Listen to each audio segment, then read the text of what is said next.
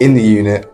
I feel almost like at home with the people that surround me, the volunteers, and in the unit, especially in my RMC life, there's been times where they've picked me back up, they've taught me lessons that are very valuable not just to cadets in my life, so it made me a better person in that role.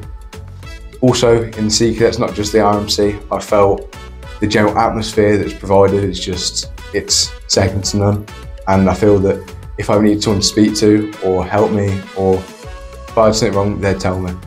in a respectful manner, and they'd always help me. And not only just in the unit, in the further outfield, they've taught me lessons that I wouldn't be the same person without.